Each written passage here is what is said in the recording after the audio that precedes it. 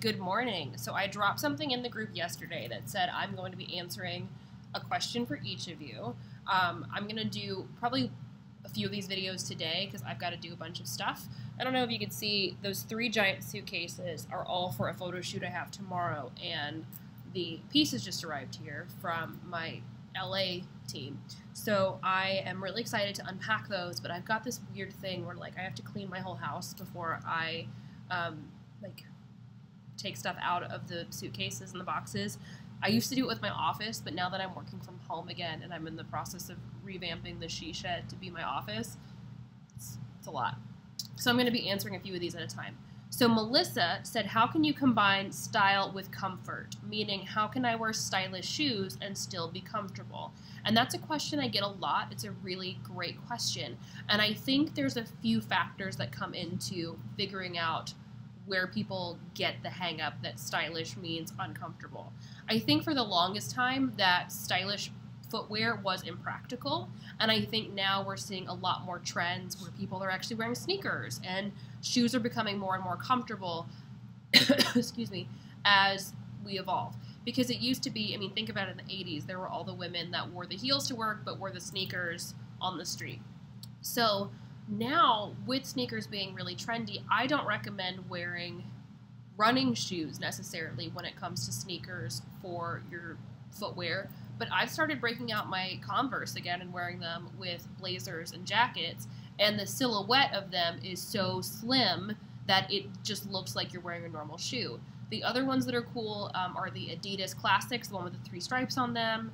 The kind of more streamlined Vans are really cool if you want to wear a sneaker, and you can wear those with dresses, you can wear them with jeans, you can wear them with whatever you want. The other thing is branch out when it comes to what you think comfortable is going to be. Some of my most comfortable shoes are actually boots, and they're boots with a little bit of a heel on them, but you actually don't want to have a flat sole all the time. It's actually really bad for your back. So I started, wearing a lot of ankle boots. It's snowing today and I have to go get more pieces, so I'm going to be wearing a pair of my ankle boots. They're Chelsea boots, and they are made of rubber, and they're so comfortable, and they're waterproof, and I wore them all over New York. I wore them anywhere I have to walk. I wear those boots. And it might look high maintenance and silly, but these leopard print boots are actually more comfortable. On the flip side of things, when it comes to comfortability, I also want to talk about jackets, and I want to talk about tops. A lot of people think that it's going to be stuffy, and it's, like anything that's not a hoodie is going to be uptight.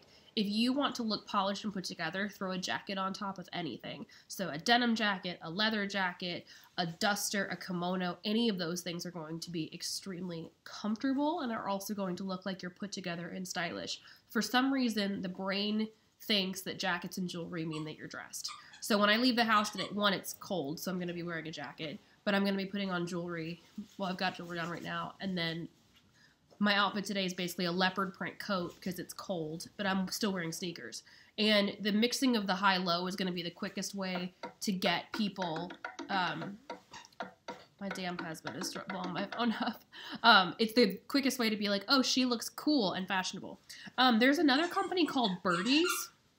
Bo's decided to join us. There's another company called Birdies, Birdies, and they do really cute mules, and they do really cute slides where they're actually made, like the bottom is quilted like a pillow, so it feels like you're wearing slippers in public, and they're beautiful. They make them in brocade and with tassels, and I'm going to order a pair of the slides. I tried to order a pair of the flats, and it just didn't work, but I'm going to order a pair of the slides to wear on set because I'm basically wearing slippers on set. So I will link those below too, but I want you to branch out when it comes to what you think is going to be comfortable. I think that a lot of people just think hoodies and sneakers, and what I had on yesterday is actually a great kind of example. I had on a black t-shirt and on a pair of jeans that had a little bit of stretch in them, so it felt like leggings, but they were real pants. I wore my Chuck Taylors, and I wore my velvet motorcycle jacket. So it feels like a cardigan, but it's structured like a jacket. They have those things out there. They make them. Do not get wrapped up in, I have to be comfortable, and comfortable means not cute. If you have any questions, concerns, or comments, drop them below. I gotta clean my house so I can get all that. There's some Alexander McQueen in there. I will talk to you guys later.